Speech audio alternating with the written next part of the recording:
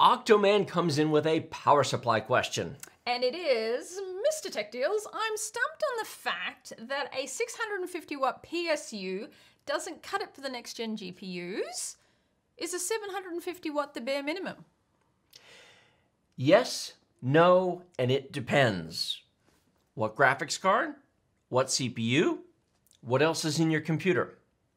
If you plan to do an i9 10850K build and you plan to overclock to 5.2 gigahertz and you're getting an RTX 3080, not only do you need a 750 watt power supply, I would encourage you to have at least an 850. 750 would be the minimum, but 850 would give you some headroom. I've done some power draw testing and it's pushing it.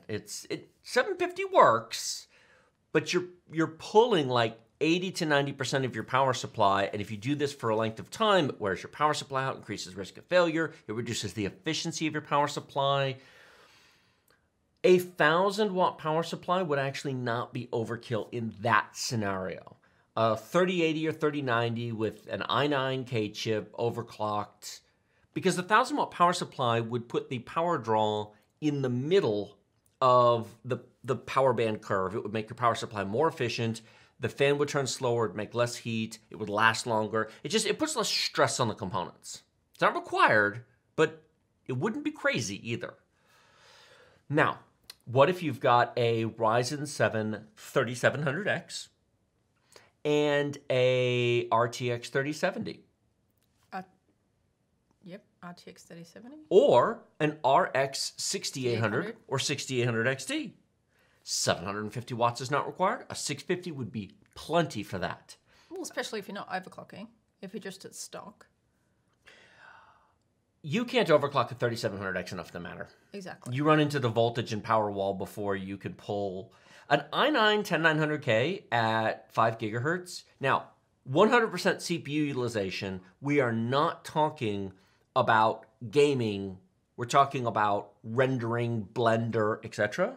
You can pull 250 watts through an i9 without trying very hard. Correct. If you go to 5.1 or 5.2, 300 watts is possible.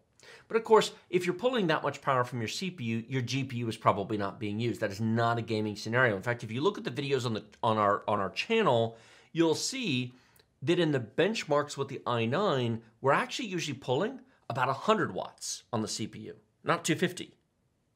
Because the CPU is only 50% used, and all of like the AVX instructions and all the additional advanced instructions aren't being used for gaming where they would be used in a Blender render.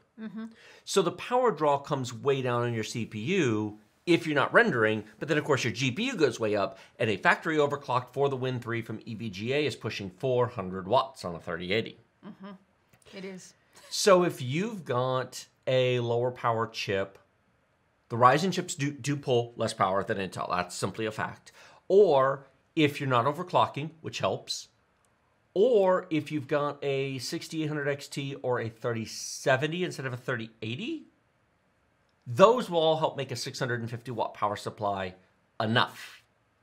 But yes, for the past couple of years with the 10 series and the 20 series, you haven't needed these 800 watt power supplies to be impressive. I mean, 650 has been a completely reasonable choice for several years now.